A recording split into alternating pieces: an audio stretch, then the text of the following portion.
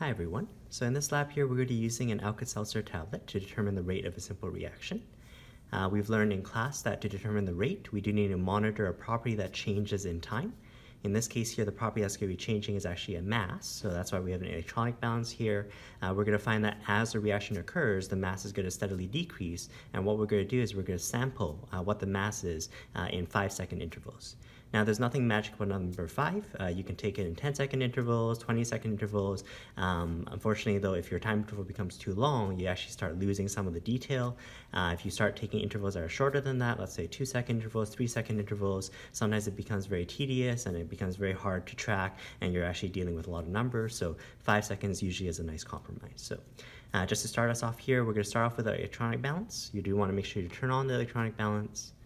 Especially when you just turn on this balance, it's very well, it may not necessarily be calibrated, it may not necessarily say 0. What we're going to want to do is we're going to want to calibrate the scale, make sure we re-zero things before we start. To do that, you can actually find the re-zero button, sometimes it's also called the tare button. So you press that there to make sure that we're all 0 to begin with. So for this reaction here, I have a 100 milliliter beaker. I filled it with about 40 milliliters of water. That's going to be our sort of background solution to dissolve our Alka Seltzer tablets. Alka Seltzer here are sort of antacid pills that you can take. We're going to be dealing with 1 tablet at a time. I've already taken it out of the package there. What I'm going to do first is we've already calibrated our scale. I'm going to put the beaker here on the scale, as well as our Alka Seltzer tablet. So notice that this tablet here is currently outside the system. Currently here, this would be the initial mass. We're going to take down this reading here, 86.08. You'll notice that this second decimal place here is not flickering. So if you're doing an error, you can do a plus or minus, let's say 0.01. That's going to be our starting mass. Now, although we do have mass conservation, we expect mass to always stay the same no matter what happens to the reaction. When you look at the balance equation, we actually learned that carbon dioxide is actually released as a gas. So what's going to happen here is we're going to see bubbles in it forming. So we're going to see that qualitatively here. As those bubbles of carbon dioxide actually start getting released, we're going to see this mass here steadily drop. And again, as I mentioned here, I have a timer in the corner. I'm going to start this as I drop my tablet inside. You're going to sample what the mass says when this is a 5-second interval, and that'll give you a feel of how the mass has changed as the reaction occurs. Just one more measurement before we start that here is I do want to sample the temperature of the water. I just got this water here from the cold water tap here. It's important when you're actually holding the thermometer here, you don't actually want to leave the thermometer just hanging to the beaker itself, or else you might be sampling the temperature of the beaker itself. What we want is just the temperature of the background solution. So what I'm going to do is just going to let it recalibrate for a little while here on your thermometer. I know you can't see it on the video, but I'm going to do it for you here.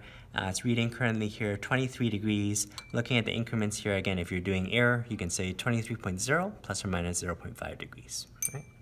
So that's going to be our starting temperature reading. Right? So this is T0 here. The reaction is going to start the second that we drop in this tablet here. I'm going to start my stopwatch here as we drop it in. And again, what you're going to want to do is you're going to want to track down what does this mass reading say in 5-second intervals, and then we're going to eventually plot it on a graph. Okay, so we're going to start it here in 3, 2, 1, go.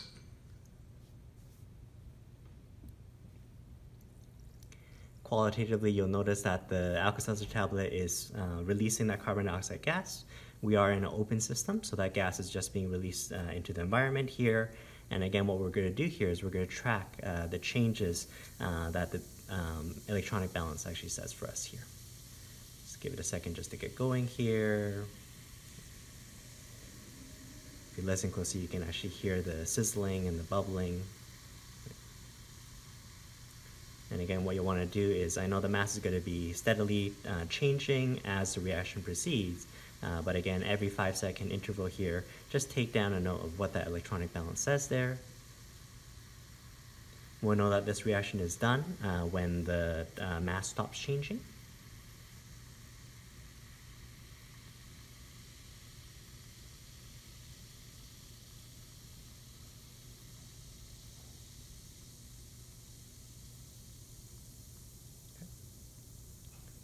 So just making some qualitative observations here. It looks like the bubbling is starting to slow down a little bit. I'm not hearing that sizzle. Okay.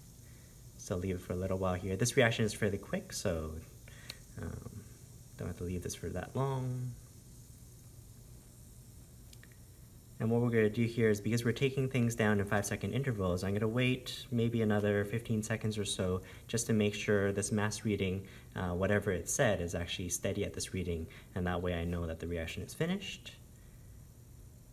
You should realize why this mass here is not 0 is currently because we still have the beaker, we still have the water, all that's still there. Any drop in mass from our T0 reading here is due to carbon dioxide having left.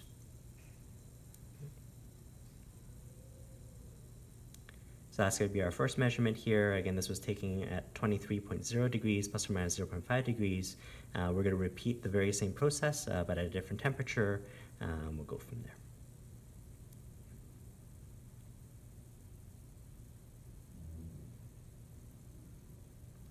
So it looks like our mass has stopped changing here. Give it another 10 seconds or so just to be sure.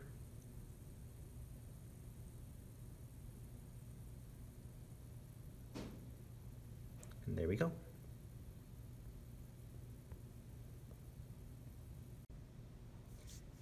Okay, so we're going to continue our experiment here. This time we're going to make 2 modifications. One of them is the temperature of the water. Instead of being that 23 degrees or so, I just got some hot water from the tap. So this reaction is going to occur at a higher temperature. I was also noticing that the mass change from the previous, just having one tablet dissolve, may not have been very significant. So this time I'm actually going to use both tablets here. Pretty much the same procedure, making sure that your electronic balance here is 0 to begin with. And then we're going to be monitoring the mass change as the carbon dioxide gets released. We're going to be tracking what the balance says in 5-second intervals. So let's just getting our starting reading here. So again, I have about 40 milliliters of water. Again, this one here is hot water, so I'm just going to sample the temperature of the water here. Again, if you can, you do want to have your thermometer slightly above the bottom. That way you can sample the temperature of the background and not the beaker itself. Give it a chance for it to equilibrate here. So I don't know if you're going to be able to see that there, but this one here looks like it's roughly about 39 degrees. So again, let's record that as 39.2 plus or minus 0.5. That's just the starting temperature of the water. We could totally just drop these tablets directly into the beaker, but again, I do want to get a good initial mass reading. So what I'm going to do here is I'm going to have the tablets just slightly on the side here. This is going to be the total mass of the open system. Again, as the reaction occurs, what's going to happen is the tablets are going to dissolve, carbon dioxide gets released, and we're going to track the difference in mass in 5-second intervals. So I'm just going to grab both tablets here. I'm going to get my stopwatch ready. Again, I'm going to drop it in, press the stopwatch at the same time, and then I'm going to just watch what the mass changes in 5-second intervals. So let's go 3, 2, 1, go. So qualitatively, in comparison to previous, we're noticing that the reaction is bubbling away a lot more vigorously here. That's why we actually didn't fill up this beaker here overly full in case it started overspilling here. Notice that the mass change is a little bit, not just quicker, but it's a little bit more significant because there's actually 2 tablets that are actually breaking down. And again, what I want you to do here is I want you to just take down what you see as a mass reading. It's not going to stay steady for a very long time, but in every 5-second interval, you just record down what that mass reading says. Eventually, we're going to plot a graph of mass on the vertical axis and then time in the horizontal axis. We can track how the mass changed in the open system. Again, any mass loss is due to carbon dioxide. Because it is the only, it's one gas that's being released, we have that rate eventually from calculating the slope. And then we can do a little bit of unit conversion work here to re-express that in terms of different units, in terms of different chemicals as well. So I'm just going to let this go on for a little bit longer here. It looks like the bubbles are starting to slow down here. The mass hasn't fully steadied out yet, so I do want to just give it a few more 5-second intervals so that on the graph it should be a little bit more obvious when the reaction actually stopped. So.